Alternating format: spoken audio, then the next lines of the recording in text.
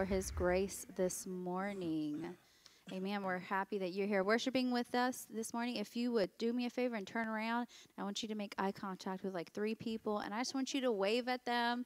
I want you to greet each other in the new way today, and I want us to just get our blood flowing. Let's wake up and let's worship the Lord today.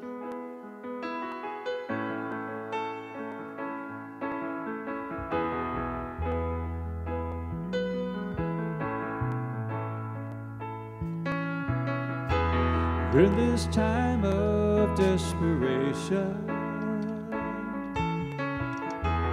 all we know is doubt and fear, there is only one foundation. We believe,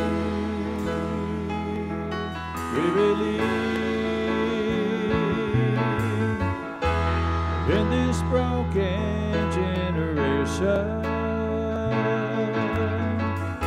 When all is dark, you help us see. There is only one salvation. We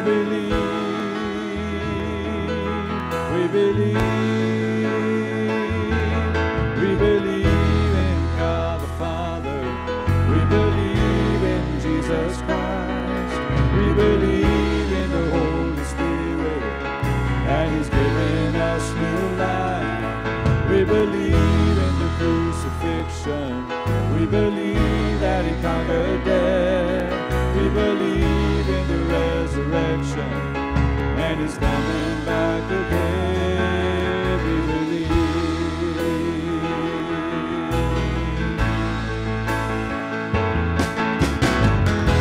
So let our faith be more than anthems, greater than the song we sing. In our weakness and temptations, we believe.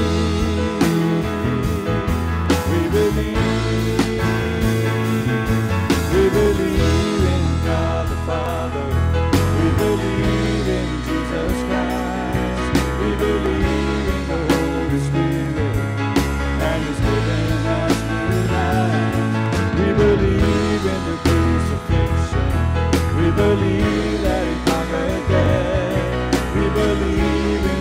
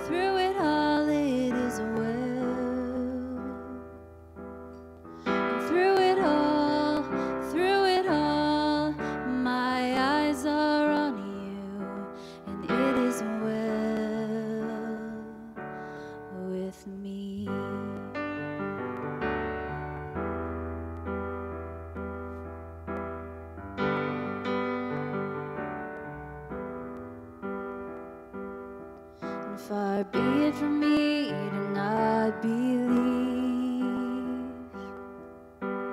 And even when my eyes can't see,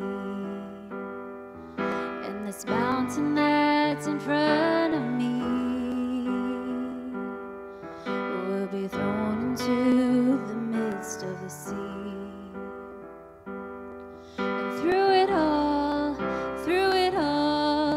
my eyes are on you. And through it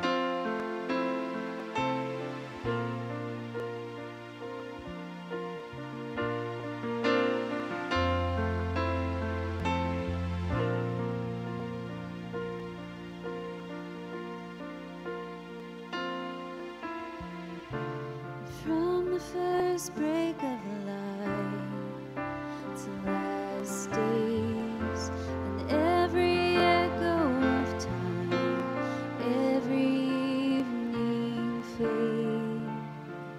And you've always been there.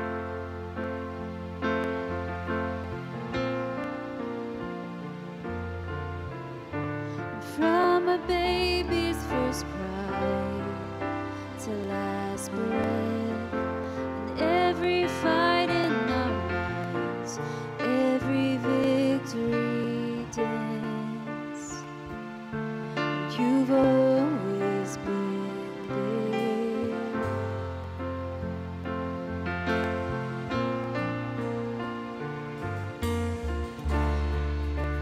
An ancient so amazing, unfailing, you are Holy One, overwhelming.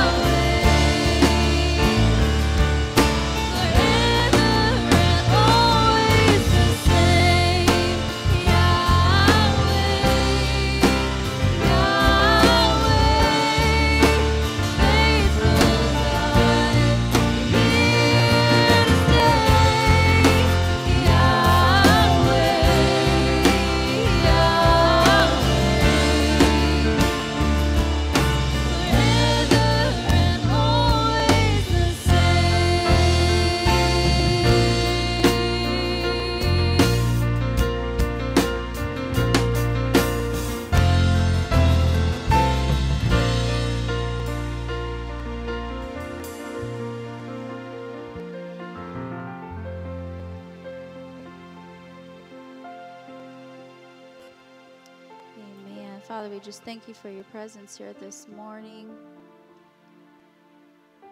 We just thank you for your presence, Father. Just thank you, Jesus. Just thank you for your faithfulness, Father, this morning. Just ask that you would just move freely in this service, Father, as we just wait in your presence just for one more moment. Just thank you.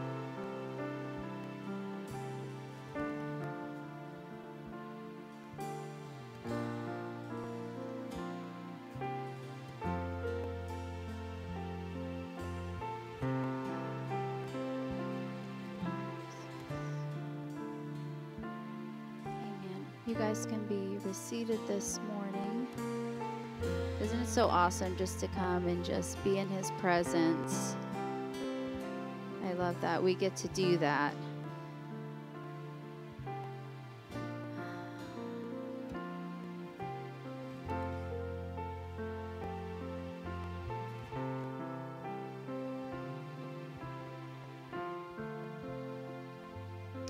Okay, I got a few announcements for you guys this morning.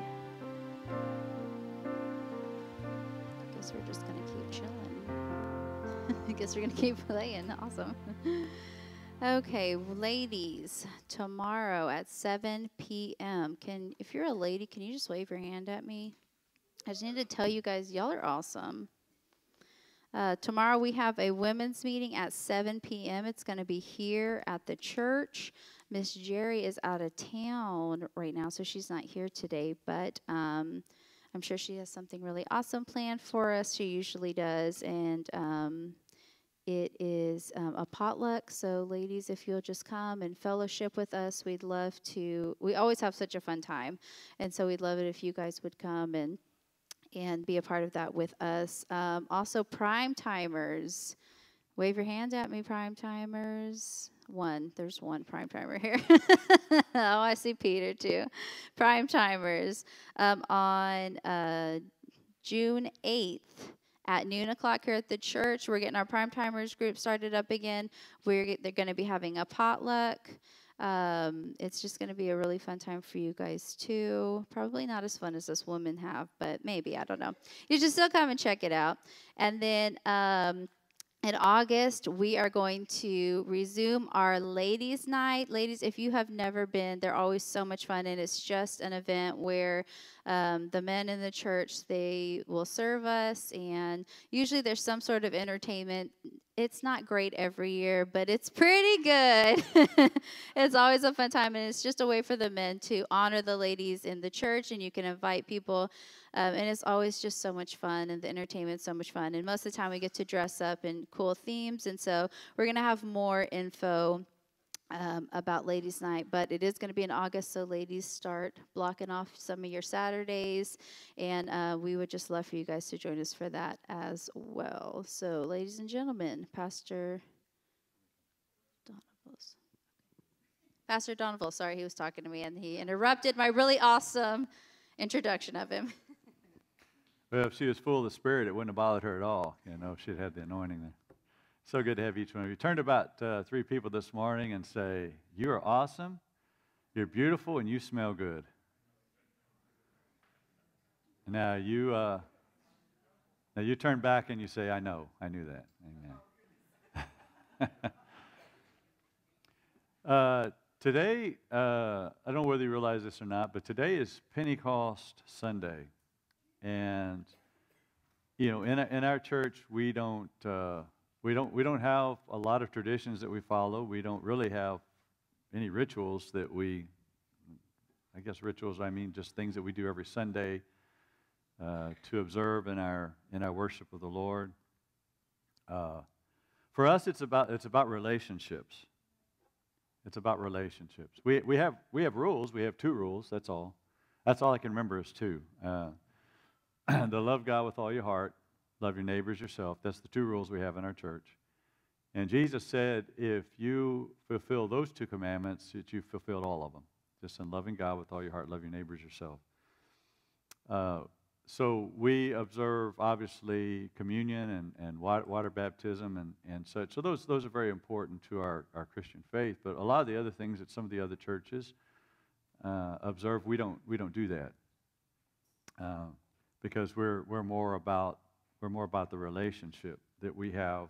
It's an amazing relationship we can have with God. I feel sorry for people that sit on church seats or pews and they come in and they go through the motions, and Paul said to be very careful about having a form of godliness, but you deny the power thereof. And I can tell you, if the gospel of Jesus Christ is anything, it's the power to change lives. And boy, I'm thankful for that. Amen. I'm thankful that the Bible says if any man's in Christ, he's a new creation. All those old things pass away. Behold, the new has come, or we become new in Him. And that's the most important message that any person can hear, is that you can be born again by the Spirit of God. It's not about just joining a church. It's not just about observing the rituals of a church, but it's about having an encounter with God where your life is changed. That's the greatest message, the greatest miracle that any person can experience is to be born again by the Spirit of God and have your name written in the book of life. Because if faith in Christ and that relationship with God is anything, it is hope. We're living in some very dark times. I encounter and talk to people all the time that are in such dark places, and I'm so thankful this morning that I have a hope that I can share with them. And that hope is not a thing, but that hope is a person. Anybody here this morning know Jesus? Amen. Because just knowing Him will absolutely change everything. No, it doesn't change your past, but we find forgiveness from our past. And don't worry about my past. I don't live there anymore. And all those things are under the blood of Jesus, and I'm thankful that as a follower of Jesus, I don't have a past, but man, do I have a future. Amen? And so we have something to look forward to. So there's a very life-changing experience that we have when we come to Christ, but there's also another life-changing experience that as a Christian that we can experience that really finds its beginning in this day that we're going to talk about, this celebration we're going to talk about, Pentecost Sunday. Now, the word Pentecostal is a very highly charged, controversial word. And a lot of people associate a lot of very strange and weird things with Pentecost.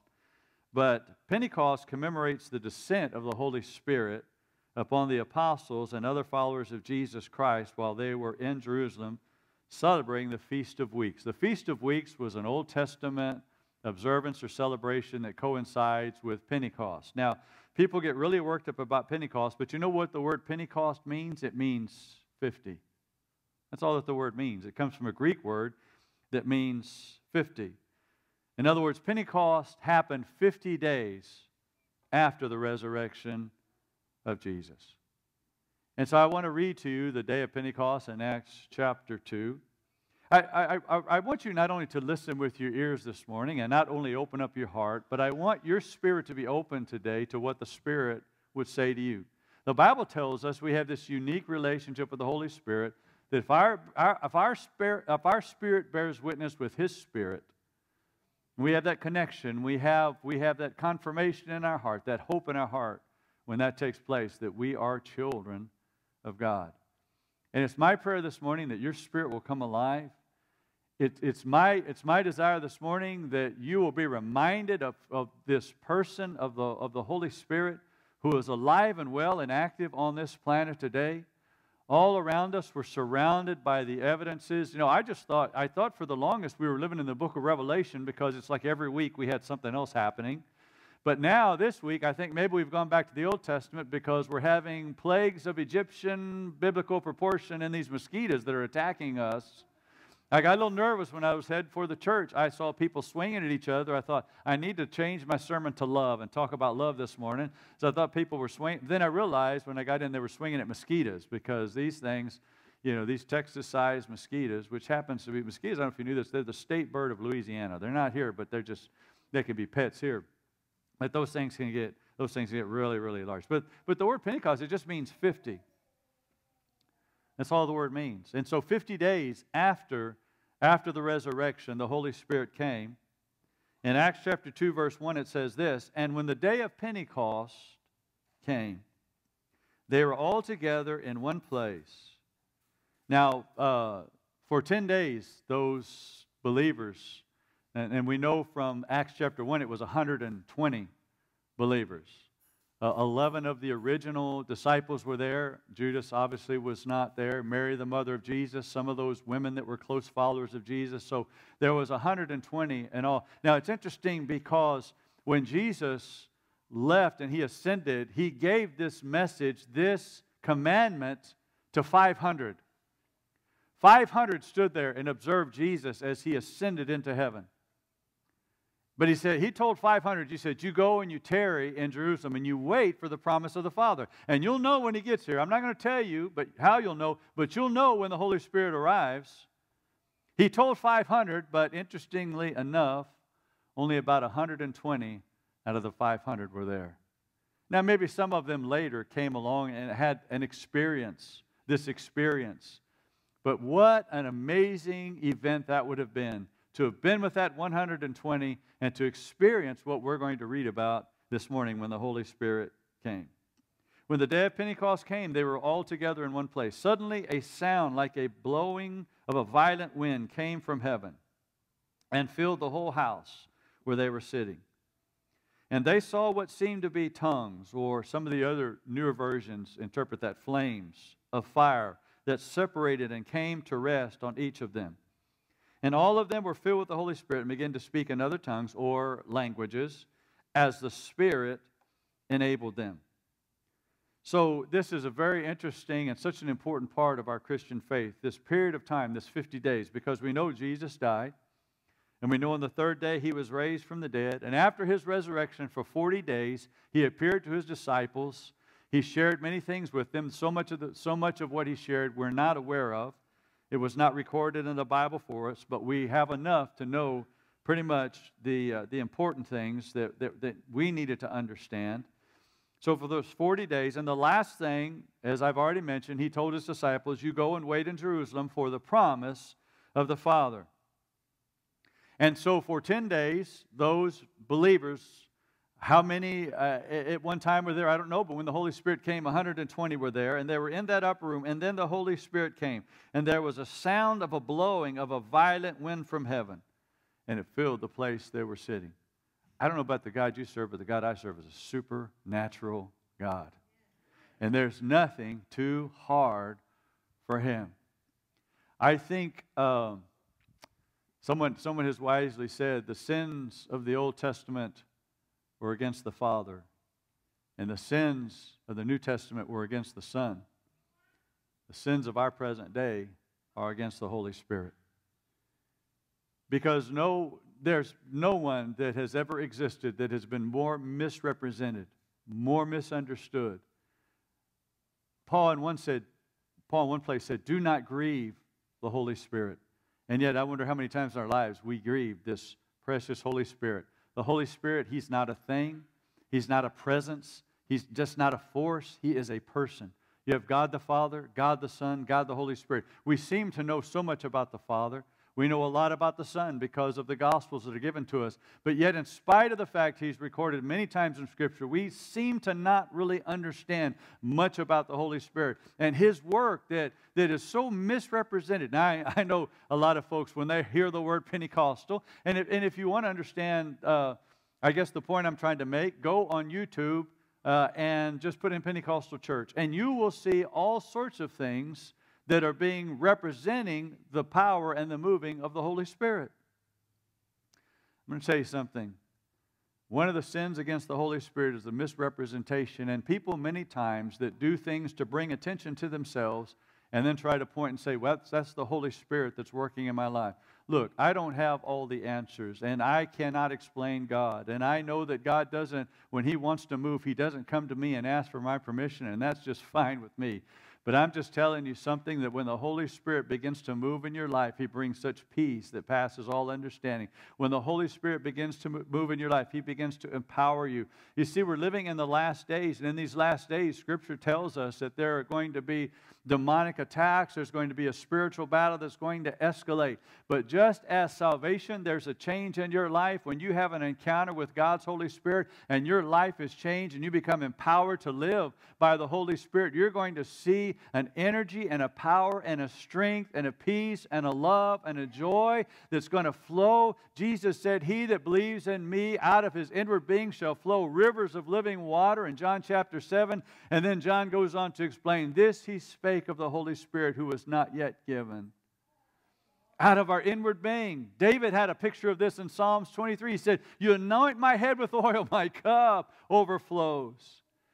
And the reason why you don't have the joy in your life and you're not experiencing that peace of God that passes all understanding, you're not able to overcome those secret sins in your life, and you're struggling so much with all the attacks, is because you have not surrendered your life to the power and the presence and the person of the Holy Spirit. Because when He begins to work in your life, He will empower you. He will give you the strength to do the things that God has called you to do.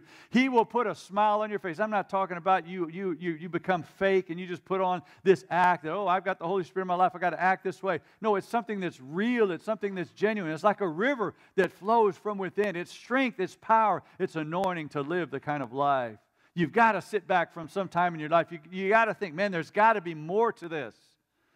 Man, there's got to be more to this Christian life. There's got to be more to this power of the Holy Spirit in my life than what I'm experiencing today. And I know there are some that will say, well, the Holy Spirit doesn't do those things today, that when the last apostle died, the Holy Spirit became silent, and He doesn't work in the world today. But you know, the last apostle died 2,000 years ago. John died around the year 100 AD, but the Holy Spirit didn't die.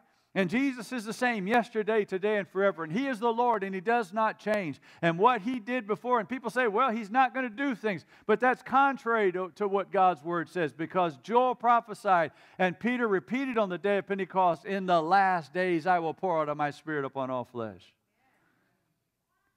Some of you turn to somebody and say, man, you need a dose of the Holy Spirit this morning. Would you do that? There's a power and there's an anointing that's available to every believer. And the Holy Spirit came on that day of Pentecost. And we saw, you know, in Acts chapter 2, there's manifestations that are recorded. But, you know, we've seen manifestations for the presence of God all through Scripture. Wind and fire. You guys remember when God called Moses, I think it's in Exodus chapter 3, God called Moses. And Moses turned and he looked at a bush. And what was happening to that bush? It was on fire. And what was that fire representative of? The presence of God. It wasn't probably that unusual to see something burning in a hot desert for a bush to ignite. But what caught Moses' attention was that was extremely powerful fire, and the bush was not consumed. And he perceived very quickly that this was not a natural event. This was a supernatural phenomenon. And that's the very nature, and that's the very presence, and that's the very power of the Holy Spirit, is He is supernatural, and He works in our lives in a supernatural way. He gives us supernatural ability to withstand all the attacks of the enemy, because we wrestle not against flesh and blood, people. I'm going to tell you something. There are things that are happening in your life today that are direct attacks of the enemy. And if you will allow the Spirit of God begin to move and operate in your life, you'll begin to perceive that which is spiritual. We live in a fallen world, and life happens, and not every bad thing that happens is an attack of the enemy in your life, but sometimes it is. And when you have that spirit of discernment and the Holy Spirit's working in your life, you will recognize that, and you'll take authority over him. How many of you know that the devils are subject unto us in the name of Jesus? And it's through His power and through His anointing that your family can be put, your marriage can be put back together, and your family can be restored, and you can become, you know, your peace and your joy and your love again. The joy of your salvation, you can experience that once again through the power and the person of the Holy Spirit. We see Hebrews chapter 12, verse 29 tells us this, that our God is a consuming fire. So we saw those manifestations before of wind and fire. representative of the power of God. But yet, on the day of Pentecost, we see a manifestation that we're not familiar with from Scripture before. And that was the speaking in other tongues or speaking in other languages. Now, if you go back to Acts chapter 2, they began to speak in these other languages that they had not learned. And those that were there for the Feast of Weeks, those Jewish people that were there for the Feast of Weeks, on the day of Pentecost, they heard these Jewish people speaking in all these different languages, glorifying God and proclaiming the goodness of God. And it really caught their attention that they heard, they saw these manifestations, and they saw these Jewish people that did not know these languages and yet were proclaiming these languages because the Holy Spirit is supernatural. And then we see in the church in the book of Acts how that we see supernatural events. We see a boldness in their lives. These disciples that for days they hid in fear. They were hiding in each other's houses. They were hiding behind locked doors. And for Jesus to find them, Jesus had to go through walls and locked doors because these guys were so fearful that they were going to be next, that they were going to suffer the same fate as the Lord. But you know, when they came out of that upper room, dude, they came out and they were not afraid of anything. They had a power in their life. They had an anointing in their life. They had a strength they had never experienced before. Even that when they were with Jesus, they had an anointing now and a confidence that they didn't have even when they were with Jesus. Because you remember what Jesus said? Jesus said, I'm going to go away, but I'm going to send you another advocate, another comforter, another guide. And he's not only going to be with you, he's going to be in you. And that's that river. That's that river that flows. You know, we see the Holy Spirit active even in Old Testament times. Numbers chapter 11, there's a few verses I want to read here. And Moses, we know, was such a powerful man of God. Moses was, it's interesting because God said about Moses, I don't speak to him as a prophet through dreams and visions, but I speak to him as my servant face to face. So Moses is one of those incredible figures and characters in God's Word. But yet here's an event where we see the Holy Spirit fall on 70 prophets in the land of Israel, those thousands of years ago. Numbers 11, verse 24, Moses went out and told the people what the Lord had said. And he brought together 70 of the elders and had them stand around the tent. And then the Lord came in the cloud and spoke with him. And he took some of the power of the Spirit that was on him, and he put it on the 70 elders. And when the Spirit rested upon them, they prophesied. You see, there was that supernatural manifestation when the Holy Spirit rested upon these prophets in the Old Testament. These elders, they prophesied, but they did not do it again. It was just a one-time event. Verse 26, however, 2 men, whose names were Eldad and Medad, had remained in the camp. And they were listed among the elders, but they did not go out to the tent. Yet the Spirit also rested on them, and they prophesied in the camp. And a young man ran and told Moses, Eldad and Medad are prophesying in the camp. And Joshua, the son of Nun, who had been Moses' aide since youth, spoke up and said, Moses, my Lord, stop them. But Moses replied, are you jealous for my sake? I wish that all the Lord's people were prophets, and that he would put his Spirit on them. We see, even in the Old Testament, the Holy Spirit would come down upon people, these elders, and they prophesied. And you notice in verse 25, as I've already pointed out, they prophesied that one time, but they never did it again. So in the Old Testament, the Holy Spirit would come on certain people, selective people, for only a specific purpose. And then once that purpose was done, the Holy Spirit may have been withdrawn from them because they had done the thing that God had called them to do. We see also the Holy Spirit active in the lives of individuals. You remember the great King David, who's a hero of mine. David, there's things I love about David, things I'm not so impressed with. The thing we know about David, now the Bible tells us that David was a man after God's own heart. David was a warrior. If you were ever going to go into battle, David was the man that you wanted to go with you. I don't know. Yeah, I was thinking about this the other day. I don't know. I don't usually have a beef with people, but I was thinking, if I had to take somebody on, would I rather have Kyle or Victoria having my back? I think it would probably be Victoria because she would fight so much dirtier than Kyle. Kyle, because one of them's a Christian and the other's my daughter, and she would shank you if she would not be pretty. David was one of those guys. David was a warrior, man. David was undefeated in battle. David, you just said the name David, and it brought shivers to the, to his enemies. One thing I'm not too happy about David, you couldn't trust him around your wife. That was another thing.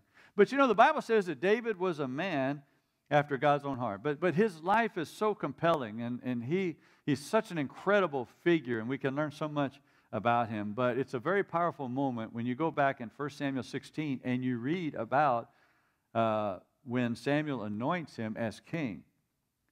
And God had sent Samuel to the house, to David's family, and to look for the king. Of course, Samuel saw David's older brothers. David was the youngest, and he saw David's older brothers, and these were guys in stature, and they were strong, and they were athletic looking, and impressive specimens. And Samuel thought, surely one of these guys, but the Holy Spirit didn't bear witness, so he finally got through all these impressive, and he said, is there anyone else? And David's father said, well, there's one more, but I'm pretty sure you're not looking for him. He's a goat roper. I mean, he's out there tending sheep, man. he's a guitar player. And how many of you know you just can't trust guitar players? You can't trust keyboard players. Their hearts are close to God. Guitar players, I don't know. They're just a whole different thing. I don't know if any of them will be in heaven, but there's a chance, you know. David was a musician. He wrote a lot of the Psalms and everything.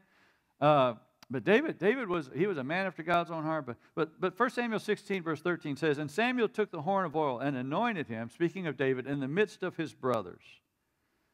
And the Spirit of the Lord rushed upon David from that day forward. Boy, I could use some of that today. The Holy Spirit would rush. I pray the Holy Spirit will rush upon me and give me the ability to live in a way that pleases Him. You know, you can go to your house and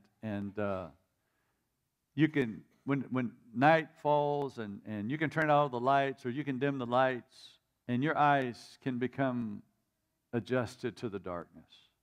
And you can become comfortable sitting in the darkness. And then somebody comes in the room and they turn on the light, and it's just like it's a shock. Your eyes are, I just have a feeling there are many in the body of Christ that are sitting in spiritual darkness, but they've become so accustomed to it and so comfortable with it. Jesus said, men love darkness because their deeds are evil. He's calling us to step into the light and allow the Holy Spirit, because that spirit of this world that we have become so accustomed to and so comfortable with, because we have this gospel now that's being preached. Pretty much you can have it all. You can have the spirit of the world and the Holy Spirit working in your life. And you can just be selective. On one day you can be close to God. On the next you're with your worldly friends. Just let it all out, baby. Just party hardy. And I want to tell you something. There's so much better. There's something so much better than that. And when we get to the place where we desire more of God's Spirit to work in our life. You know, John said that the spirit of Antichrist is already working in the world today. There's a spirit of Antichrist that's in the world. But we also, and I've also alluded to the fact that Peter preached on the day of Pentecost, in the last days I'll pour out my Spirit. There's a spirit of Antichrist that's working in the world today that's preparing this world for the coming of the Antichrist. But there's a spirit, the Holy Spirit of God, that's attempting to prepare the church in this world for the coming of the Christ. Which spirit is working in you? Man, I want the Holy Spirit to have His way in my life. I want to experience Him. I need His help. You say, well, because you're a pastor. Not just because I'm not even talking as a pastor. I'm talking about a follower of Jesus. I need His strength. I need His anointing. I need His power to overcome. But Jesus promised us and explained to His disciples the work of the Holy Spirit. John chapter 14, verse 15 says, if you love me, keep my commands. How many times you wives have had to tell your husband, if you love me, you'll just do what I say? Right, ladies? Best advice I can give you guys, just do what your wife tells you. She's a lot smarter than you. Ladies, can I get an amen? But Jesus, in all seriousness, let's get back to the Word of God, because I got into some really foolishness there. If you love me, keep my commands, Jesus said. And I will ask the Father, and He will give you another advocate to help you and be with you forever, the Spirit of truth. The world cannot accept Him because it neither sees Him nor knows Him. But you know Him, for He lives with you and will be where? In you. The Holy Spirit will not only be with you, He will be in you. And so what we've seen many times, I was raised in the Pentecostal church, but what you see many times in the Pentecostal, the charismatic part of the body of Christ, a very strong emphasis on the manifestations. And however God wants to manifest himself, we welcome that. I welcome that in my life. But it's not about manifestations. It's about the person of the Holy Spirit.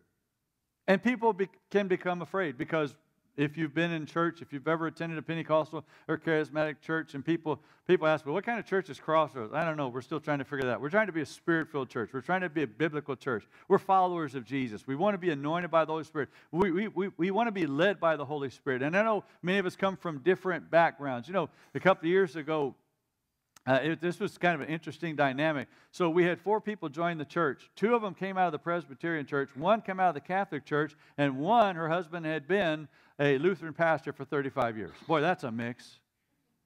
And then we got some holy rollers here, you know. We've got some Baptist folks.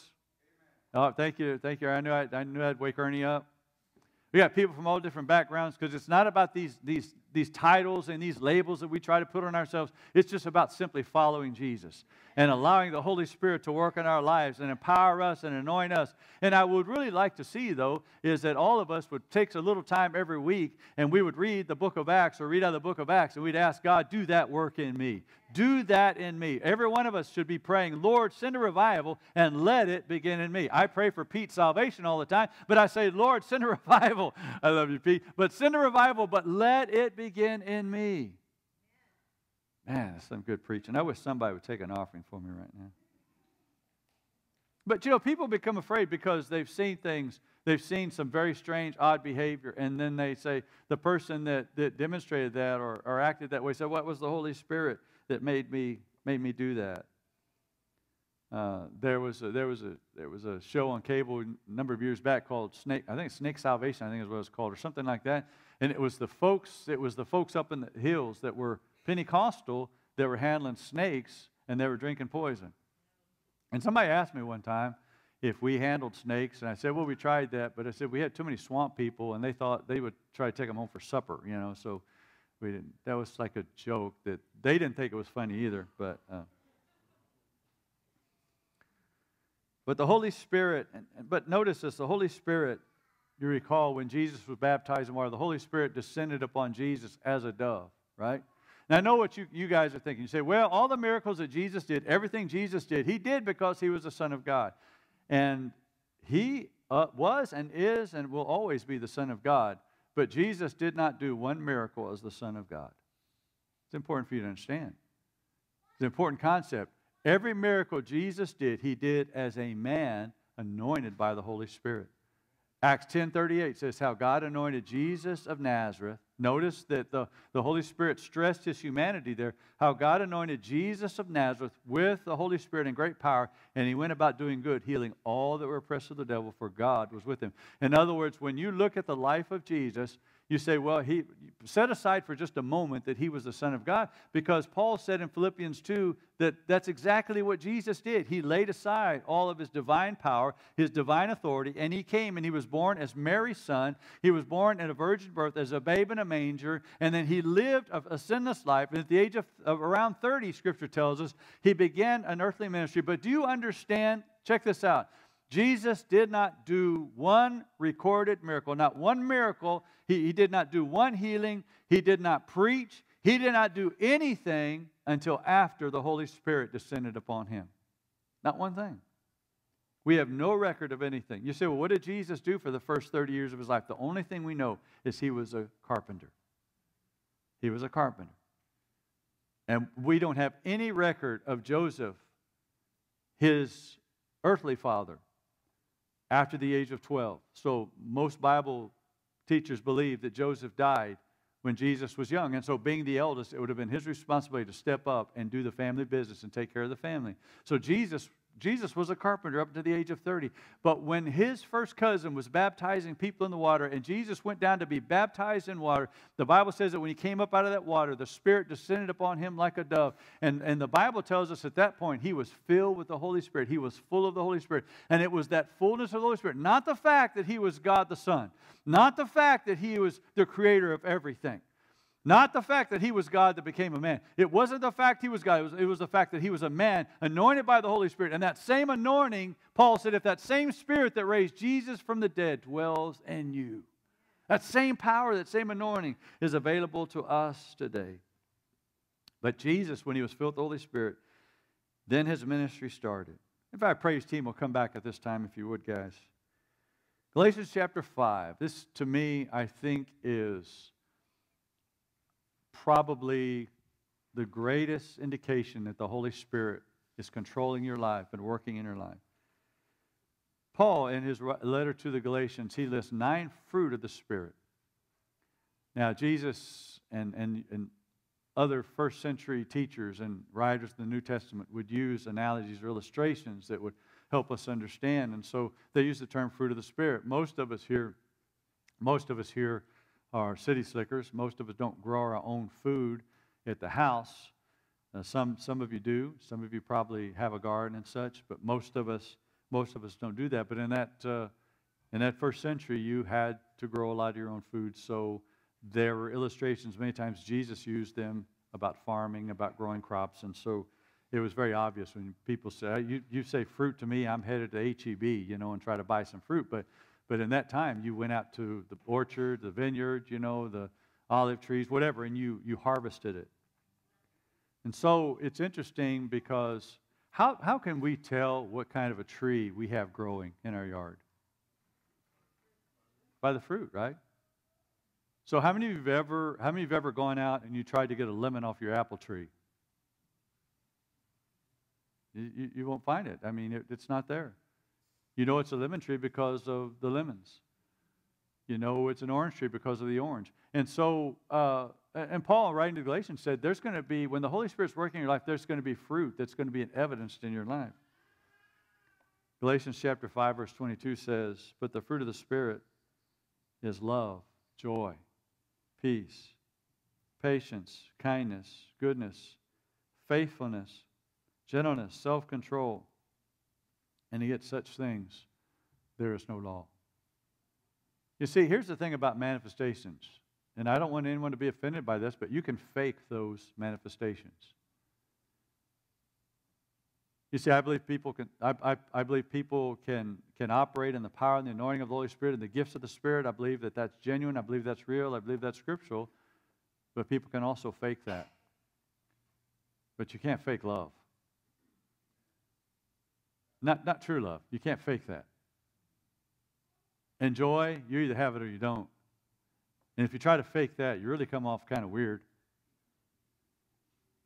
And everyone knows if you're not living with peace because you're snapping at everybody and you're angry and you're irritable and you're hard to get along with and you're no fun. You're a total buzzkill.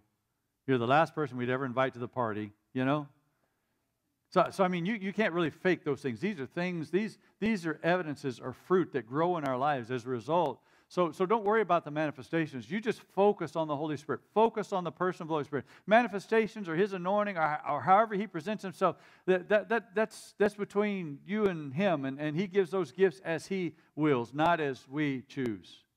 These are His gifts. But it's the fruit of the Spirit, His work in our life. How we need to have believers, followers of Jesus that walk in love. Wouldn't that be refreshing? Wouldn't that be new? Wouldn't that be nice? Instead of attacking each other and trying to destroy each other. Don't you just love it when Christians get on Facebook and just start destroying each other? And they just destroy each other on Facebook. And then the next day they're putting scriptures on there. Please don't do that. Please don't do that. Where's this love and this joy and this peace? Well, it's a result of the Holy Spirit working in our life. How many of you need patience? Need patience? Let me give you some great advice. Start praying for patience. Because you know what happens when you start, God's going to give me patience. No, He doesn't give you patience. He teaches you patience. If you ever want to know true patience, go to Walmart and get about $200 worth of stuff and have to stand there and wait for somebody to wait on you and check you out. You'll learn the term patience. And you might get arrested too because you'll lose your mind with goodness, faithfulness, gentleness, self-control. Against such things there is no law. So I want to challenge you in closing this morning. I want to challenge you to pray to be filled with His Holy Spirit. It's not anything you have to be afraid of. You're not going to start acting weird. No. When you're filled with His Spirit, you're going to experience a love like you've never had before. You're going to have a peace. You're just going to live in this peace that everything is operating outside of your peace, and everything is operating, everything that's crazy in this world is happening, but yet somehow you're able just to live in peace, and you're able to live in this joy, and you're able to be patient with situations and patient with people, and you're able to demonstrate goodness and faithfulness and gentleness, self-control, all those things that Paul said that there will never be a law against those things, but that comes when we are filled with the Holy Spirit. I want to ask you to stand with me today, and we're going to sing this song, Holy Spirit, and we're going to pray to be dismissed here in just a moment. But I want you just for a moment just to close your eyes. Father, I just pray, Lord, as we just take a few moments before we leave. God, we want to give your Holy Spirit, and we've talked about Him this morning. Lord, remembering the day of Pentecost 2,000 years ago, when there's sound from heaven as a violent wind that came, and there were flames of fire that sat upon each one. And those 120 spoke languages they'd never learned before, a supernatural experience. And Father, even though we are 2,000 years later, there's still such a need for us to experience your supernatural power in these dark days in which we live, when there's so much anger and there's so much frustration, there's so much division. And Lord, people are losing their minds, and people are struggling with levels of anxiety, and people are depressed, and people are frustrated, and yet, Father, you want us to experience on a supernatural level. The world didn't give it to me, and the world can't take it away. This is something that you place in our lives as gifts and fruit of the Spirit. But yet, Father, we don't have to seek for fruit, and we don't have to seek for gifts. We seek the giver. And we're so thankful today that your Holy Spirit's available to each one. And Father, I pray that you'd create in each one of us a desire and a thirst for your Spirit, I ask in Jesus' name. Let's sing that chorus, Holy Spirit.